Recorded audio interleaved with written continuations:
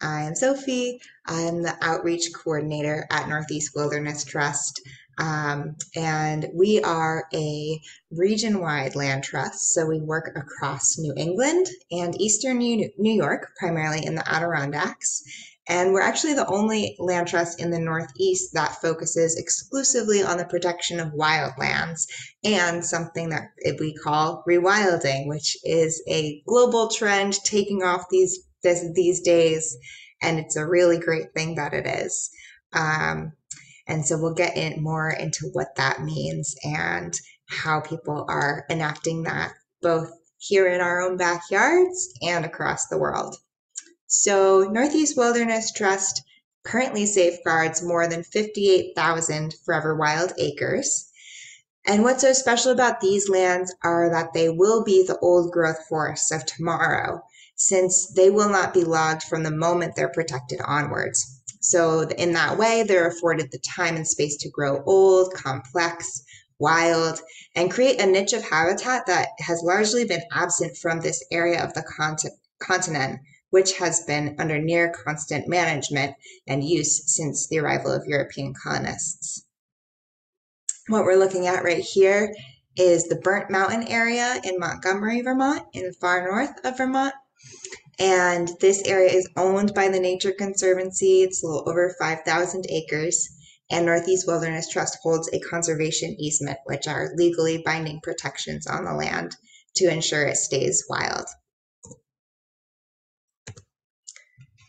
Oh, there we go. So to situate the current context of why rewilding is so important right now, we'll take a little trip back in time. I'm sure this history of our region is familiar to you all, but just to get us situated. The reason why we're here today and why rewilding is so important is that the Northeast has only very recently come under such intensive use and extraction. For thousands and thousands of years, this region was home to many diverse cultures of indigenous peoples and a full suite of biodiversity, from apex predators like catamounts and wolves on down to the teeniest of tiniest creatures that science still has yet to describe. So this land was not empty or untouched, but rather full of life, both human and other than human. In what was essentially an ecological split second of a time, all across the Northeast, European settlers cleared upwards of 3/4 of the forested landscape between the 1600s through the late 1800s. And this was in a race to domesticate and own the land for agriculture, charcoal, timber, other uses. So if we take Vermont as an example, this state and beyond its borders, called Indakina by the Abenaki, who lived here when colonists arrived and continue to live here today. By the late 1800s, few forests at all existed anywhere below 2,000 feet in elevation in Vermont. Very few. This is a photo taken right on the White River from a century ago, during one of those log drives, and you can see that all those logs in the bottom of the photo are floating on the river, ready to go downstream and be sold. You can see the hillside on the right has been completely denuded. So this photograph is an important reminder that when we bring wilderness to the Northeast, we're not protecting it thinking that it's a pristine landscape that has never been touched. That's not what the wilderness context is about in this sense. So here we have a picture of the White River today. This is the longest free-flowing tributary to the Connecticut River. And you can see its hillsides now are reforested, living, breathing banks. This transformation shows the promise of letting land regrow, rebuild, and even rewild. And we'll get to the differences between those.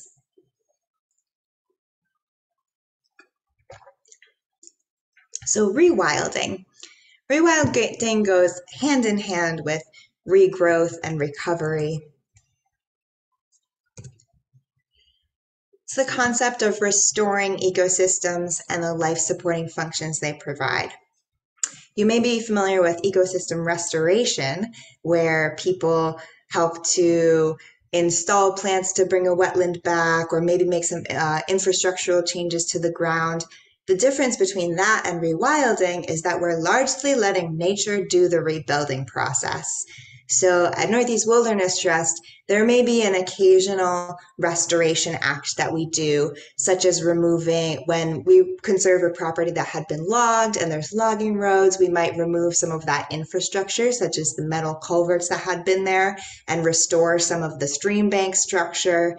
In a place where there was a log landing and the soil is really compacted, we might free that up a bit and sow some native seeds, plant a few saplings. But those interventions are fairly far between. We usually conserve land that, of course, has a history of logging, as most of the Northeast does, and let the forest go on its own path from there. And we'll talk more about what that looks like and what these lands include and don't include. And rewilding is happening at all kinds of levels, from the local to the global. And going back to that history of the Northeast, I like to share this quote from Bill McKibben. He says, "The Adirondacks are perhaps the world's greatest experiment in ecological recovery, a place hard used a century ago and now slowly recovering, slowly proving that where humanity backs off, nature rebounds." So we see much the same thing in Vermont. After textile mills cropped up, farms that had supplied wool across much of Vermont were abandoned. New forms of fuel like coal lessened the need for charcoal and timber as fuel. Much of Vermont's bare land had the chance to regrow back into forests. It was a sort of accidental rewilding as a side effect of economic and cultural forces. So it is true, thankfully, that our forests have regrown to cover more than 70% of the state, which is a great success story. But note that they have not fully recovered, and very few of them can be considered what we call wild. Even with the amazing reforestation that has occurred across New England, the reality is that since most of our forests are managed, they're kept between the ages of 50 and 100 years old. So that's their maturity in a timber value sense. But their maturity in an ecological sense is well past 100 years. An old growth forest has to be more than 200 years old. And before colonization, more than 2/3 of the Northeast was in that old growth, late successional state, which is a dynamic, ever-changing state, but it means that there haven't been major disturbances for many decades and even centuries. So when we look at the context of how much is still old growth today, it's less than 1% across New England and in Vermont. That number gets higher when you look out west, but here in the Northeast, it's pretty dismal. That number is just heartbreaking to me, that the average person, let alone the wild creatures who live in these places, don't know the look, feel, or the character of what an old eastern forest is like. I would love to know that, and I would love to see that in my hometown and my backyard. And the good news is that we can change that. So we have pages that are yet to be written in these chapters of rewilding. And there are plenty of landscapes that still have the possibility to be protected as wild forests. So now is the chance to bring back missing old forests, missing predators, missing ecological balance, and resilience right here. But unlike the accidental regrowth of the early 1900s, this time we'll have to make an intentional, active choice in order for rewilding to win the day.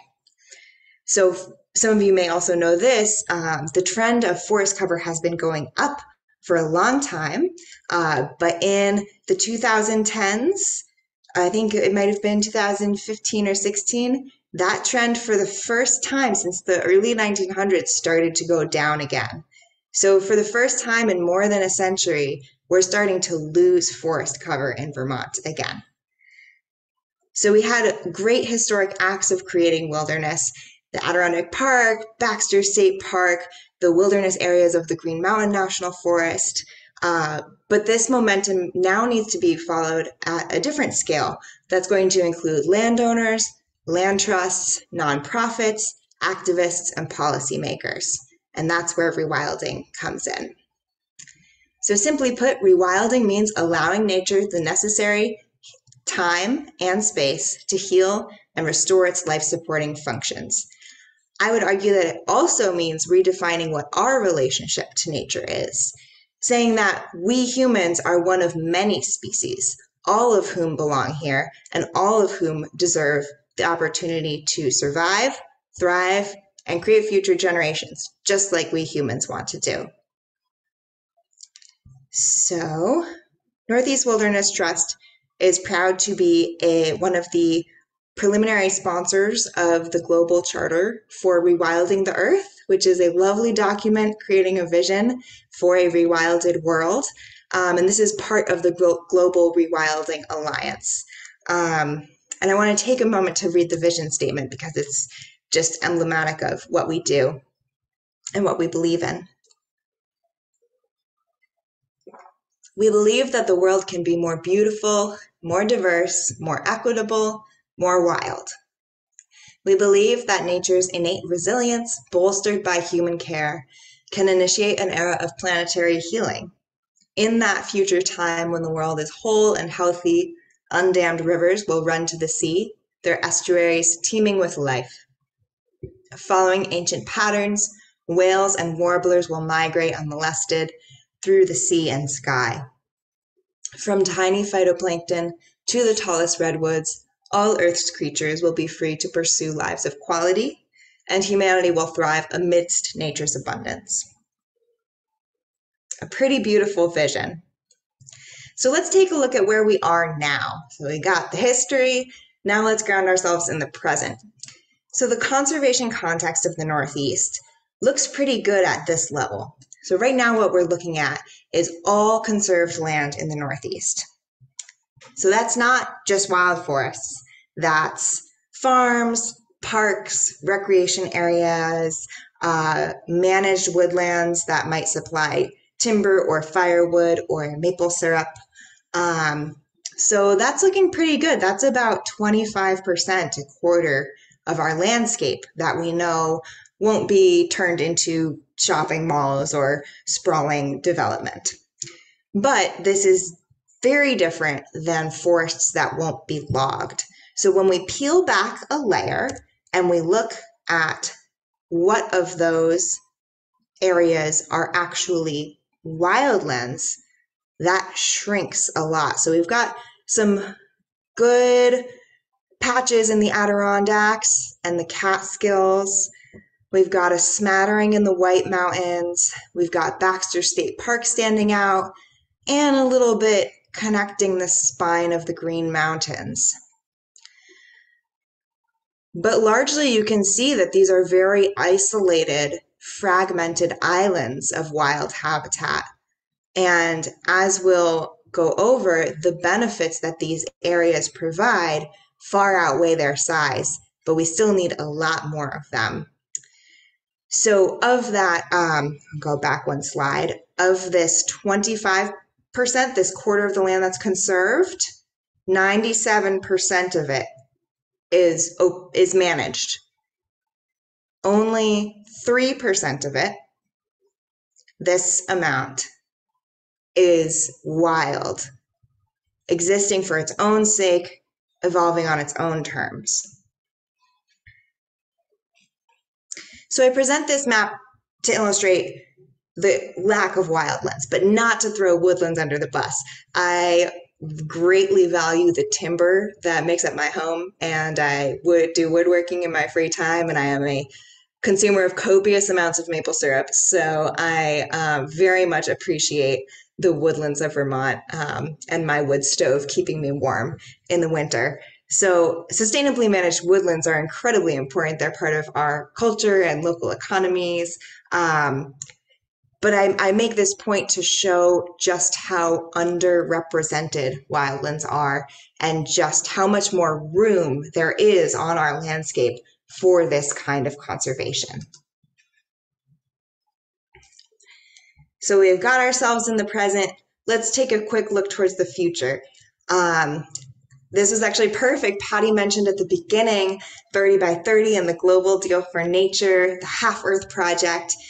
So if we start at the state level, we've got our own state goals for wildlands. And these were cemented in the Vermont Conservation Design.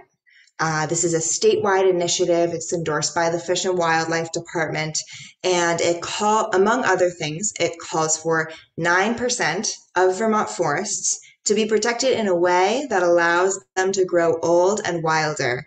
Today, we have less than 3% protected as such. So we've got a ways to go, many, many thousands of acres. Um, this scene that you're looking at actually marks a great step in that direction. This is the far ridge, the one that's covered in snow. That is part of the Woodbury Mountain Wilderness Preserve, which was just purchased in December by Northeast Wilderness Trust from the local E.B. Hyde Timber Company, the local Meyer family. And that's now 5,900 acres of land that will be allowed to become old growth forest in the coming decades and centuries. And this land was protected just after the release of Vermont Climate Action Plan, which is the roadmap to meeting the state's Global Warming Solutions Act. And that plan specifically calls out that 9% goal of old forests, recognizing their incredible value for carbon storage and sequestration. We'll get more on that in a bit. So there we've got our state goal. Then the next point, the wildlands and woodlands, that's a regional goal. So that aims to get at least 10% of the entire New England landscape protected as wildlands, complementing well-managed woodlands. So bringing those two vital components together in a beautiful way. Also at the regional scale, we have scientifically recognized wildlife corridors. Wildlife, of course, don't care about the geopolitical boundaries that we humans have composed. So these corridors often have partnerships around them that bring interstate and even international groups together. You may have heard of Staying Connected Staying Connected Initiative, Cold Hollow to Canada. Those two are in Vermont.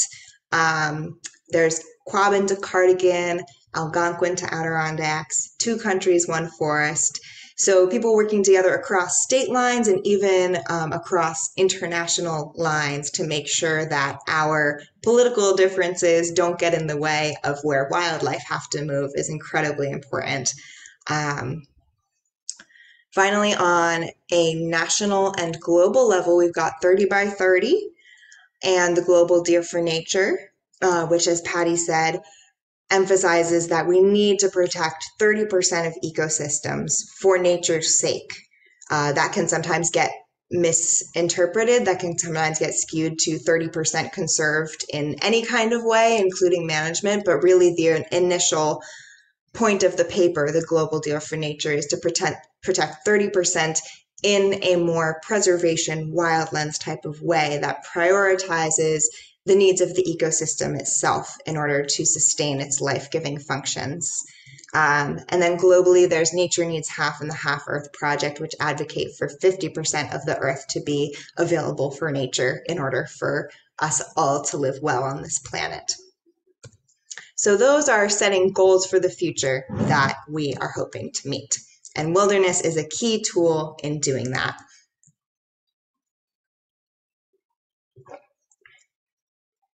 So what is wilderness? I'll start with the etymology of the word. Will comes from will as in the force of our internal will. And then ness is land. And so it breaks down to the will of the land.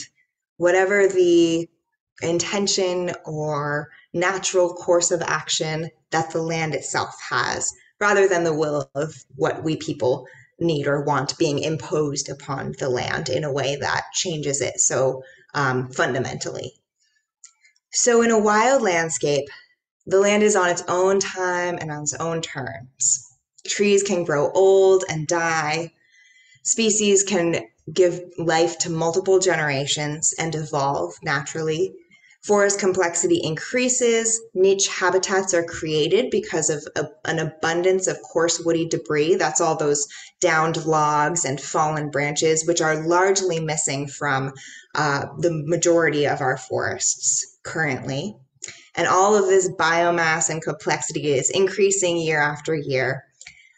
So it might seem like forever wild conservation is just about the absence of commercial forestry, but it's far more than that. It's a conviction in the power and the viability and the wisdom of nature when left to its own devices. It's the belief that some forests deserve to be free from human control and management and manipulation. It's trusting that when a section of forest gets toppled over by natural disturbances, which will happen in wild forests and are very great for diversity and bringing a mix of age classes into the forest, trusting that the forest will heal on its own as it's been doing for millions and billions of years.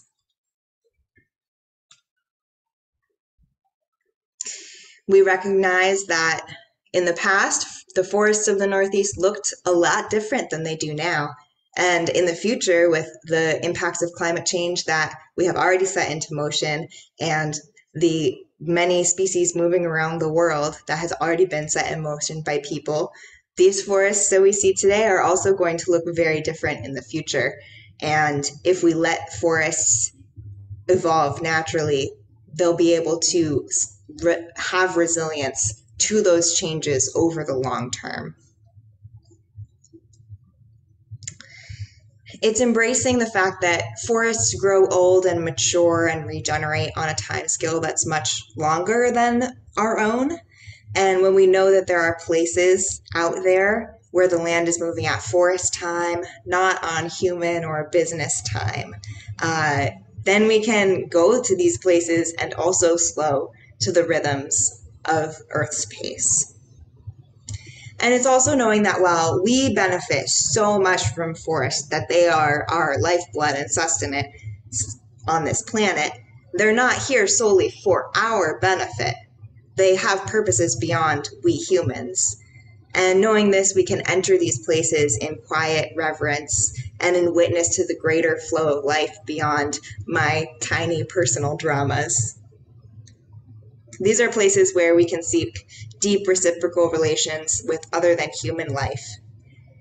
And finally, it's a belief that the species that call these places home have intrinsic value and deserve to exist as free from human dominion in some places, beyond any benefit whatsoever to us people. So when we're speaking of New England, we know it has been cut over and has many thousands of years of human history here. And oftentimes there's this correlation with wilderness, something that's pristine or untouched or primeval forest. And that's just simply not the whole story. So that begs the question, in this heavily populated, heavily used region, millions of people, millions of acres of development and very young forest, roads everywhere. Can we really have wilderness here in the Northeast? We at Northeast Wilderness Trust believe that the answer is yes, and I suspect that you're probably here tonight because you might feel the same way. So this guy sitting right here is Howard Zahniser, the author of the Wilderness Act, co-author of the Wilderness Act of 1964. He's sitting in the Adirondacks here, looking out over the landscape, and he consciously used the obscure word untrammeled in his writing, in the law's definition. So it's not pristine, it's not ancient, it's not locked away, it's untrammeled, which means freedom of expression or action. So these lands are places where plants, animals, and fungi are not deprived of their freedom. That is the primary characteristic of wilderness. It's a choice, not predicated on a particular state of the land or what the history was, but reliant on what we can imagine moving forward and what kind of commitment we can make to a beautiful and resilient future. So the words directly from the Wilderness Act are that these places are areas where the earth and its community of life are untrammeled by man, where man is a visitor who does not remain. So that people are there on the landscape, moving through, gaining the benefit of being in relationship to these places, but they're not permanent. There's not that permanent fundamental change. It's not, and we like to say, this was a quote from the paragraph underneath from a former executive director of Northeast Wilderness Trust. Wilderness is not simply a special kind of place, but rather a commitment we make to a place. The commitment is to freedom, to animals, and to the natural processes that produce integrity, beauty, and diversity of the land community. Oops, there we go.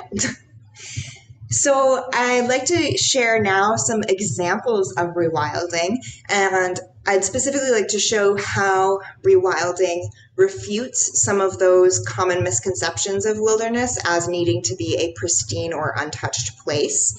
And I'll start with some examples from Northeast Wilderness Trust that you might be able to visit someday, and then we'll talk about some that are beyond my particular organization. So this lovely scene is Muddy Pond. Muddy Pond, Muddy Pond is right in the heart of Southeast Massachusetts. This ecosystem you're seeing is the coastal pine barrens, and they're sitting on a coastal plain pond. And this property is just 40 miles from Fenway Park. It has 36 vernal pools, and it's 350 acres. It also is right next to a Walmart and a housing development and a highway. So we might look at this and see this urban context and say, how can this be wilderness? But it's not about the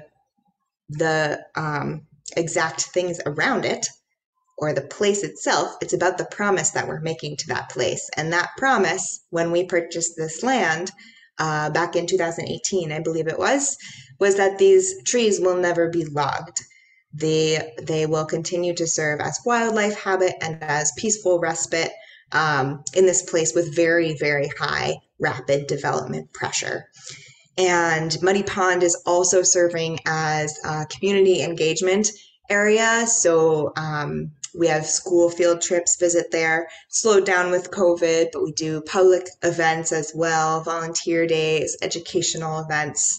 So some great partnerships and getting people connected to the values of wildlands and to this very unique ecosystem in their own backyard, which includes some rare and endangered plants right under their noses, but often people don't get to go see it because we're so wrapped up in our busy lives. So these are just some of the wildlife that can be seen on Muddy Pond. Many migratory birds stop through, and as I mentioned, there's rich endemic plant life there as well. This lovely forest is another somewhat of an anomaly for wildlands conservation.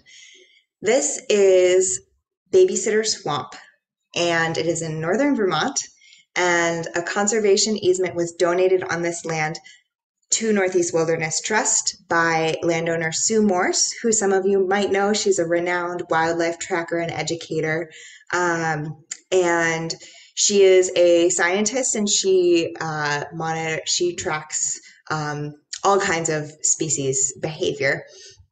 And on her land, even though it's just 30 protected acres, it is one of the few tracts along this large wetland complex that has large trees.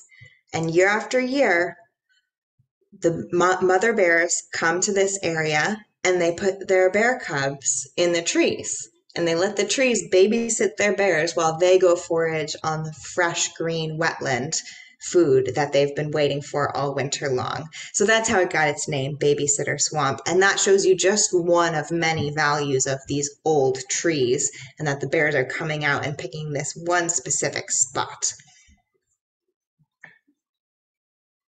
So small area, large benefit. Another example is Eagle Mountain Wilderness Preserve in the Champlain Valley of the Adirondacks. And I point this preserve out for two reasons. One, it has that history of logging. Northeast Wilderness Trust purchased this from a timber company, and they managed the land quite well. So it was not, clear cut or anything like that. But still, being heavily managed for timber, it doesn't have a huge amount of forest complexity, that variation in ages of the forest stands. But from the day we bought it in 2018 and moving forward, it is untrammeled. And thus wild. It does not have that permanent fundamental change of human extraction for use. And so it now has the freedom to evolve and grow old.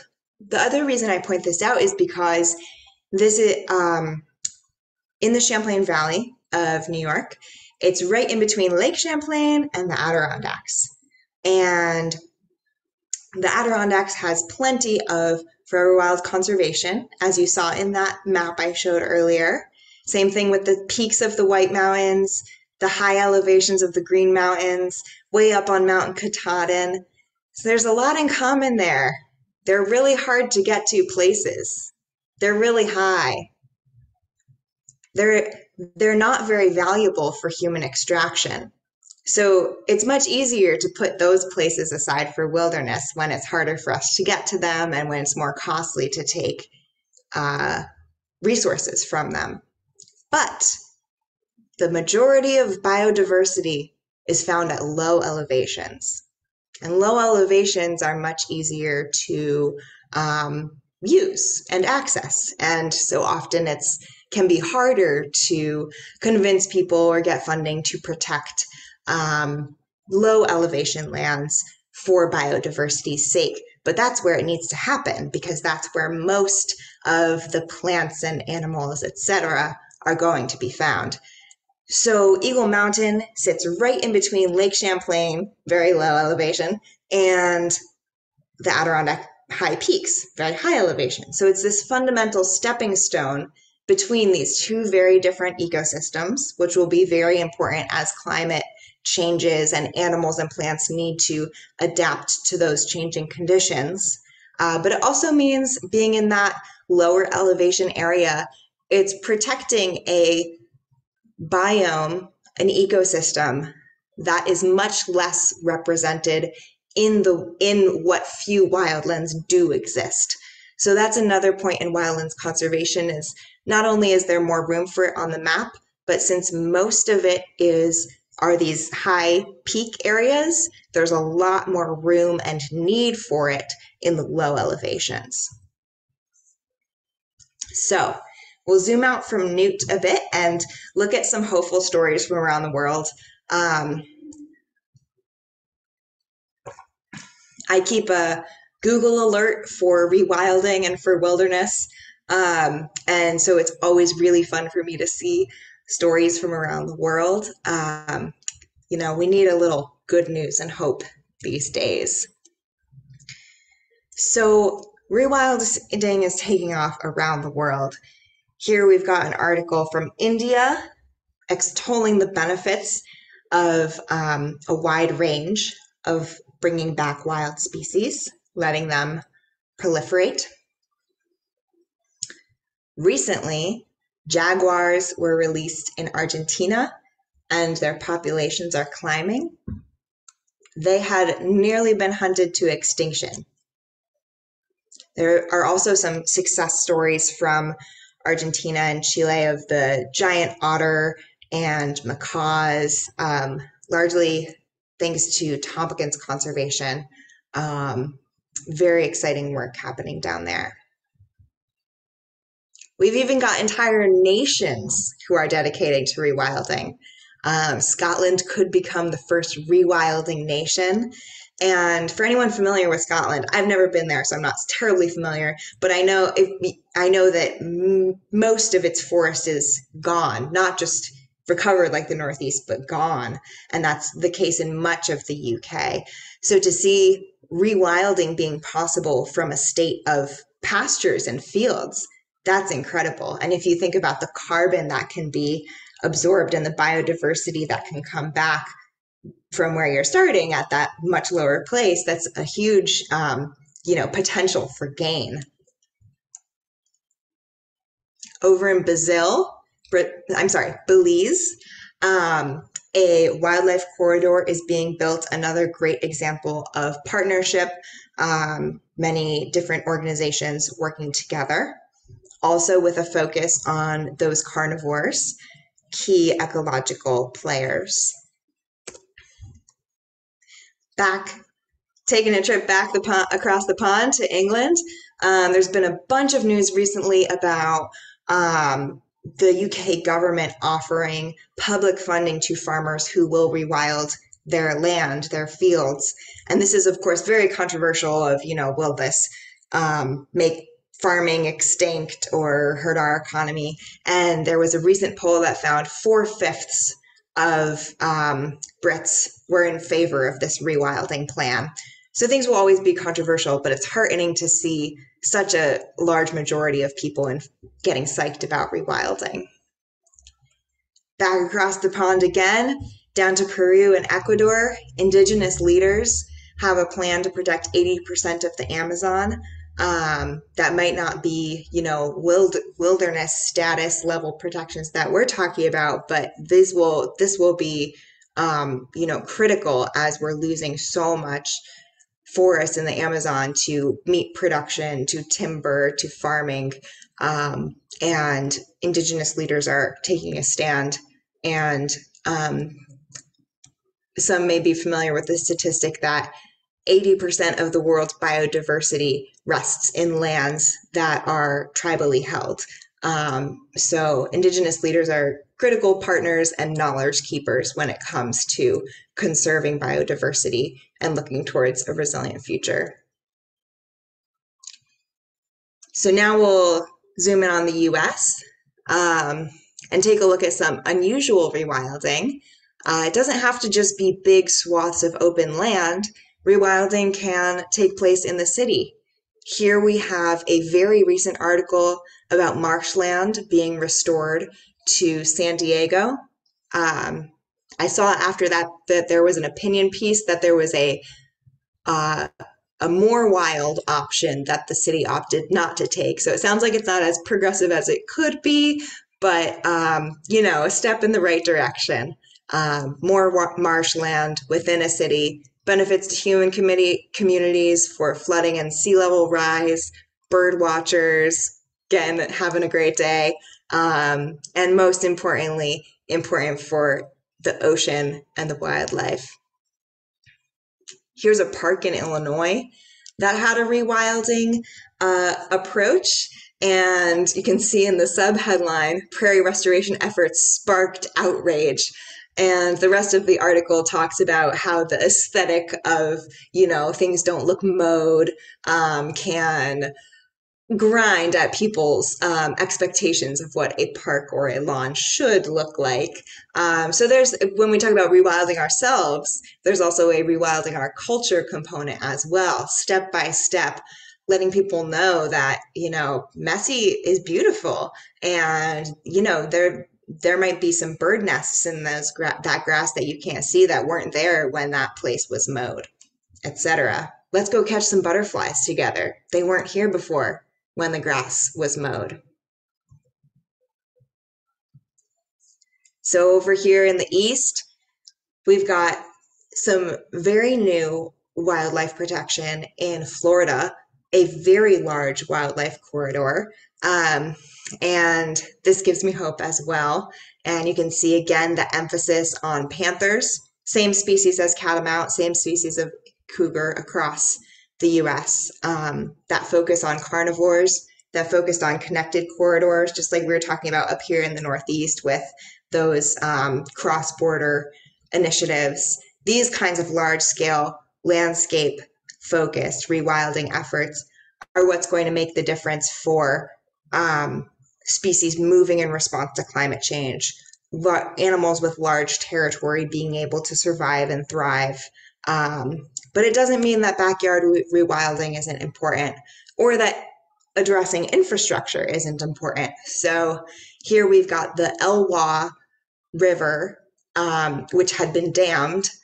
The dam had been is taken out, and that's a big rewilding initiative that is growing as dams become defunct and expensive to maintain, and people are realizing how much they have impacted fish populations. And this example and another example in Alaska were both native-led collaborations to restore the rivers. And also with that, not only comes all the ecological benefits, but also the cultural benefits that come with healthy fish populations and being able to have restored environment and cultural practices. And now even closer to home, some focus on cleaning up rivers in Boston. This even included tearing up some pavement, getting some of that human impact out of there. And this is someone named Doug Tallamy, who is a big advocate for native plants and rewilding backyards, and just how much of a difference even a small backyard can make for birds and insects and other beings. And I heard also that he has this scheme that everybody's rewilded backyard, he'll enroll them together, and somehow it will be the nation's biggest new national park, which is just lovely to think about. And I really appreciate that kind of scale of rewilding, because it doesn't just have to be big governments and big conservation organizations. We can all be involved with this. We can all take our friends on the walks in woods and think about what kinds of resources or connections we have access to and how those might relate to a wilder world.